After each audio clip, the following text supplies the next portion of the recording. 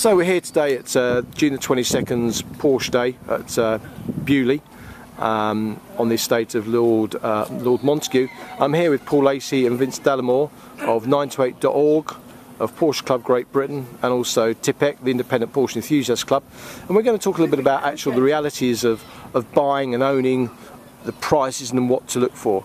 So Paul, first off, let's not talk typically about specific cars, but if you just walked around, and we're here in front of a very attractive Amazon green 928 GT. It's a rare car, produced for I believe a couple of years. It's a rare manual car, although all GTs were manual. So just walk us around the car. If somebody's out this weekend thinking, right, I've seen on eBay or some other site, Exchange Mart or some classic car site, they fancy a 928, what should they be looking at, and what should they definitely be walking away if they see one of these indicators? Well, number one is to look at the service history to make sure that it's been looked after. The price doesn't matter as long as it's regular servicing, and that preferably it's done by somebody that you recognise, not Joe Blogg's garage. And that's the first thing to check, the paperwork, always. If you've got any doubts about that, walk away. The next thing is to look round the body. Now the front wings... Take us through, we'll actually have a little look around and point to the things that we should be concerned about.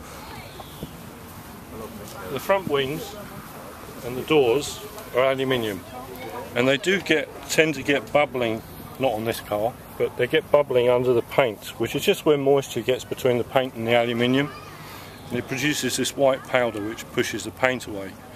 Now that's not something to be too worried about. Most 928s will have bubbling around the wheels, arches, around the mirrors and places like that. And so if you have that and it's not too bad, don't worry too much, because it's not like steel which will rust through and give you holes. It can be fixed. I've seen cars with bubbling around here though, in front of the windscreen. Is that a particular concern? No, this is a steel panel and it does rust, but that panel is completely separate to the rest of the body, so it's easy to replace or fix. Is that a windscreen out job? No, it just unbolts with these bolts here, right, and two screws hidden under the trim, so it just comes out. A bit like a big Meccano set then, Paul, really? Yeah. Okay, so walking around, I mean, clearly, the latter cars have got these side strips, and I've seen many earlier cars, and indeed later cars where they've taken the strips off, where maybe they've gone to Tesco and sadly they've ended up having a bit of a ding. So are we looking for, parking and car park bodywork damage to the flanks and the doors? Not so much the doors, but you need to be aware or to pay particular attention to anything in terms of corrosion from the back of the doors backwards. That's all steel, it's galvanised steel, so it shouldn't rust, but they do rot where mud gets thrown up underneath the wings and collects, and it rots from the inside out. And that's the problem. If it rots from the inside out, by the time you see it, it's too late. So is that a walk away, or is that a let's be very concerned? You need to look very, very closely at exactly how much remedial work is required to fix it. Am I right in thinking there was an oddity when Porsche sold the cars, that they had a wheel liner on the driver's side, but on the passenger side they didn't come as standard with a liner on the rear wheel? It's correct. There is a plastic liner inside the wings, front and back, and there's a gap basically about that large at the back of the driver's side, and a smaller one on the passenger side, depending on the model, and that allowed all this mud and salt and muck to get up inside the back of the wings, which is... And why, bearing in mind Porsche all about design and engineering excellence, why on earth did they build in that potentially fatal trap for some of the older cars? Well, I would only presume that they were relying on the galvanising of the metal, and the fact that people were not going to be looking at them as we are when they're 30 years old. Yeah. And so... let's walk around the back then, because we've got these wonderful, at the time, they came out in 1977. This was the era of the Ford Cortina, and perhaps some of the remnants of the cars that we grew up with our parents driving. Hillman Avengers and Hillman Hunters and goodness knows what else. And then we have this car appearing in 1977 that won the European Car of the Year, I think it was 1978. And we got a polyurethane, I believe, rear bumper. So at the time it was a bit like something from UFO or Space 1999 from Mars. Thank you, Vince. What are we looking at in terms of the rear panel here, Paul? Well, the front and rear panels are some type of plastic polyurethane, and the 928 was the first car in the world to have these. And there is an aluminium beam bumper, as you would describe a bumper, behind that, but it can take low speed impacts and just spring back to the original position. Now, we're not about to do that today, but if you were to push in a 928 bumper, especially on a summer's day today, yeah, Paul, somebody waving at you are clearly famous beyond what we're doing today, they will actually pop out, won't they? Yes. So yeah, gentle pressure. Back, yeah. So let's have a look at the business end, shall we? Let's look at the engine and let's just talk us through some of the basics that anybody who's not an engineer or mechanic can actually think, right, that's not a great car. Let's look at the front, at the shark end, as they call it in America, and see what we can see. Okay. Look at this silver one. This car is obviously not in bad shape, and I would immediately notice a few things.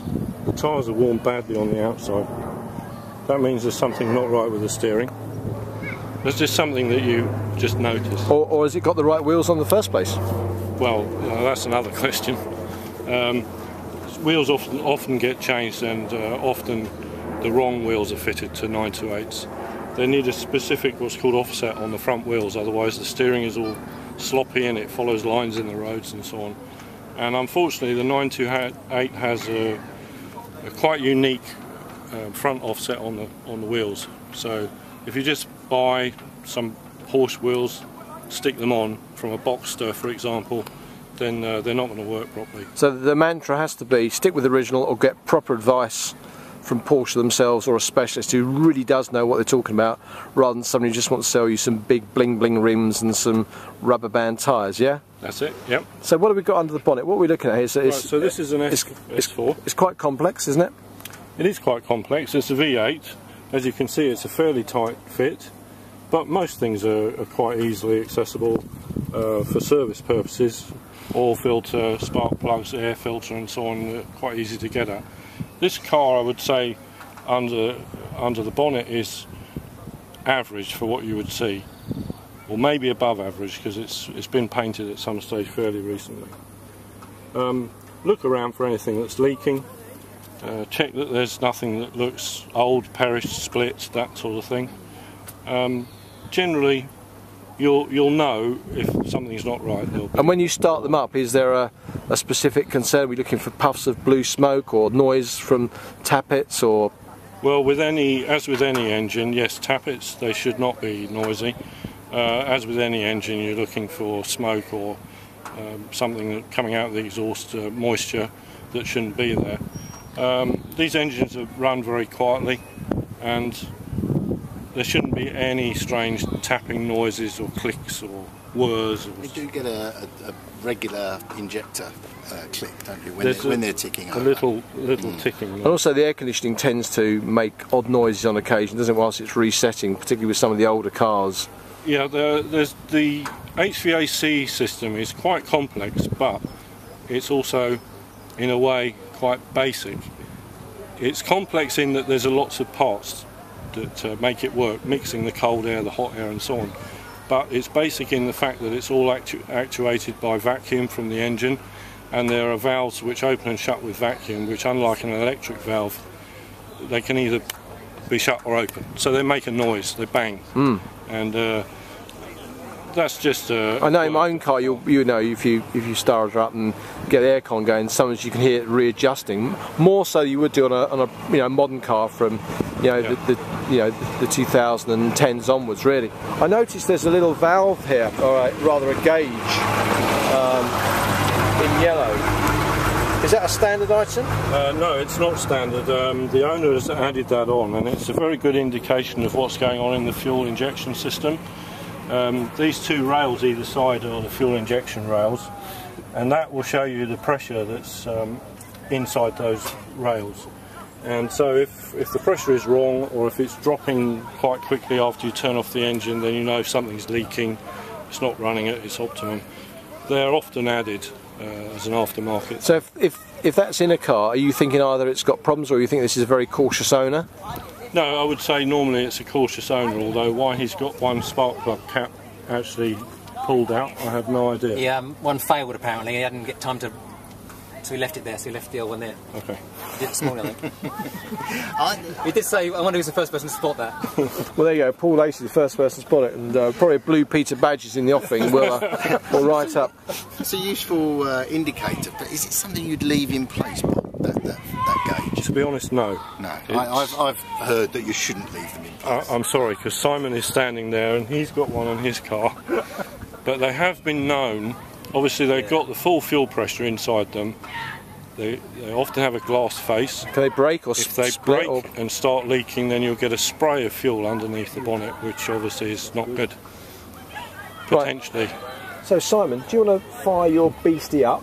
Literally. Yeah, and we'll have spraying petrol. and we'll have a little listen. I do drive everywhere with a posse of people with fire extinguishers, just in case. And maybe Paul can just talk us through the what's going on with the bonnet. Is that okay? Can you do that for us? Oh right. Oh. Yeah. I think while Simon's getting ready to fire up, Paul explained service history, absolutely vital. I think the other thing is patience. You shouldn't rush out and buy a 928. You need to be prepared to look at a lot of cars before, unless you've owned one before, you know what you're looking We're just about to fire up, Vince, so let's have a listen. You'll see that gauge is down at 0 at the moment.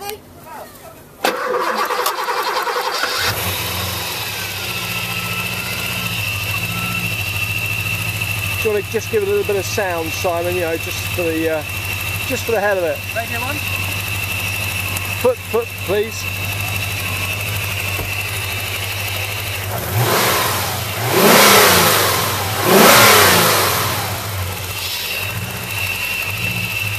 So the sound of a healthy 928? Absolutely, that's exactly how it should sound. You can tell there's no odd noises. It revs and drops back to idle exactly as it should, and perfect. If you find one that's a good price that looks like that, then buy it. Right. Let's just have a little look at the interiors. Who's the interior expert that can take us through the? Well, Simon's had his interior redone. So. Okay. Well, I just want to take us through the basic 928 interior. Then maybe we'll have a quick look at Simon's. But you've had it all refurbished, have you, Simon? So the leather was actually good condition. So what I've done is one easy thing to try and stop wear is the seat backs. Swap the seat backs round. Right. The front seats aren't handed, so. Okay, Vince, do you want to just take us through the silver one, and let's have a look at the inside, and just talk us through what to concern ourselves about. Let's assuming that he's got it open. He hasn't. He hasn't. Typically, well, let's have a look at the red S4 here. You can actually see here through the window. We've got a lot of reflection, so let's just go through here. Can we just have a quick look at your car from this side? Thank you.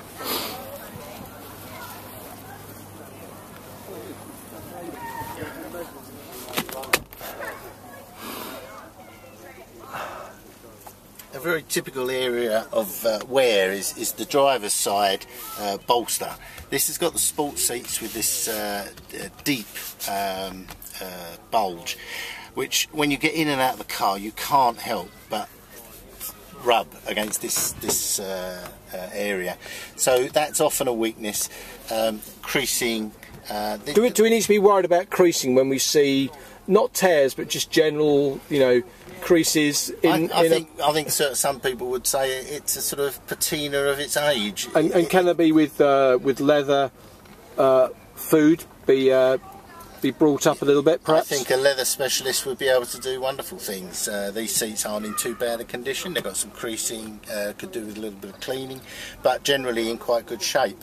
So what else are concerns from the interior when you look at the cars, when you've been out looking at buying? One little weakness that you can see, not obviously, is that the rear headlining, you have the sun visors for the rear seat passengers, and the headlining just above that, where the hatch rotates up, you can sometimes get a bit of leakage on the rubber of the hatch, and the effect of that is that the hardboard liner of the heading sags, so you can end up with a rather sort of unsightly gap. And we've got the sunroof motor housing here, and often I've seen those that have been detached, the clips haven't been retained, and sadly they've been worse for wear, and sometimes water gets in them as well. Yeah. In terms of the carpets, if we've got wet carpets, is it something to concern ourselves about?